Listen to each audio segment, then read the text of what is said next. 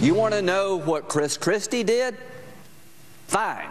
Absolutely fair game. We know what he did when he found out what his people did about the traffic jam. He fired them. And he got up in front of the whole world and said, I'm embarrassed. It's my fault. I'm going to fire the people who did this bad thing.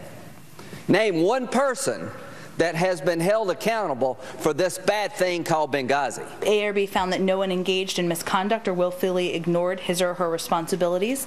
So I would point you to that. Nobody ignored his or her responsibilities. That was what the ARB recommended. Someone in charge of security, clearly did not do his or her job. Do you have a question? Why hasn't one person at the White House, the State Department, been fired over that? How do you answer that? Recommendations have been put forward, including on personnel, and the State Department adopted those. It strikes me as a little bizarre to try to compare what's happening in New Jersey to that.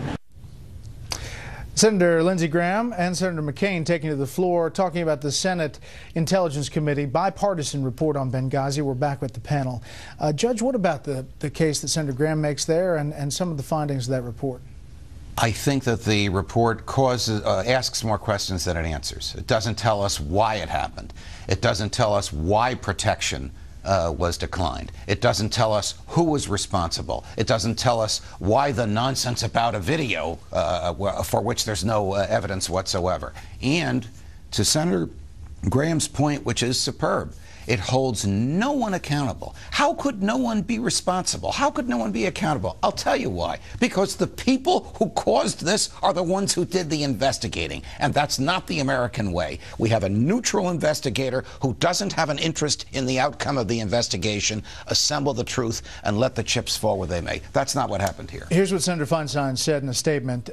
Quote, statements on the Senate floor this morning and some media reports about the Senate Intelligence Committee's bipartisan report on the attack against our diplomatic mission and CIA annex in Benghazi, Libya, intimate that the report assigns culpability to former Secretary of State Hillary Clinton for the tragedy. This is patently false. The report, approved on a bipartisan basis, says no such thing. As a matter of fact, Secretary Clinton is not mentioned a single time in the 58-page bipartisan section of our Benghazi report. I regret that the additional views of the report, adopted solely by 6 members of the Republican minority, unfairly criticizes Secretary Clinton.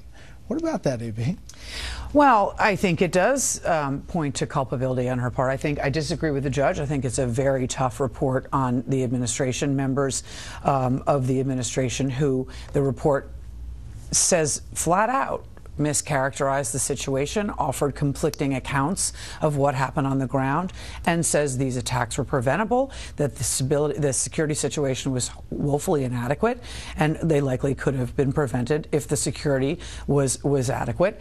I think it's going to be very tough for Hillary Clinton in the years to come, because the report places the blame squarely on the State Department for her to answer these questions. I don't think any Democrat would ever use it against her, but every Republican and any Republican who goes up against her will in a presidential cycle, because they will say, you know, you're the one who questioned President Obama about his experience, and you're the one who counts yourself responsible. And there was no cover-up that was found, but they blamed the State Department for attacks that they call preventable. I think it's very tough for everyone involved. Well, you said no cover-up, but there's clearly an open question about this story about the protests and about where that all came from, considering what the president was briefed about and what the facts are on the ground. Take another listen to Senator Graham today in his Senate statement. Despite these clear warning signs, the State Department was unprepared. Our diplomatic facility in Benghazi was insecure and had already been attacked multiple times. The false narrative that the New York Times is furthering just so happens to align with the Obama administration's account of events. But again, facts are stubborn things, and the Senate Intelligence Committee report clearly supports the conclusion that the administration knew or should have known of the terrorist threat in Benghazi during the relevant period and should have prepositioned assets or made other preparations to better protect our people serving there. I talked to the deputy director of the FBI, who is now retired. He said not one person interviewed by the FBI in Germany ever said there was a protest. All of them said it was a terrorist attack. So how could the FBI have interviews from every person on the ground in Benghazi who worked for the State Department saying there was no protest, it was a terrorist attack, and that not get into the system? Did the FBI just sit on those interviews? Who did they give those interviews to? How could the President of the United States, after the interviews were taken, go before the American people time and time again for weeks and tell a story about a protest that never occurred? Ladies and gentlemen, this may not be a big deal to you, but it's a hell of a big deal to me. Okay, Charles. And knowing that it wasn't a protest from the first few minutes, because as Fox reported earlier in the week, from the released interviews, the president met with the chairman of the Joint Chiefs, with the defense secretary, who had heard immediately that it was a terror attack and not a protest. So he knew it by 5 o'clock of that day. And then he went on and pretended 2 weeks. But I think what's wrong, the weakness of the Senate report is this. It blames buildings, the State Department, it blames the CIA, it blames the military, these bureaucracies. In the end, nobody is, no individual, no human has been held accountable. And on either side of the attack.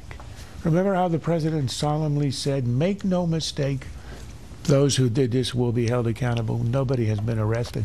In fact, on the contrary, 15 people in Libya who cooperated with us are now dead. Yes or no? They've been held accountable. Yes or no? An issue in 2016 or not? Yes. Oh, yeah. Definitely. That's it for the panel.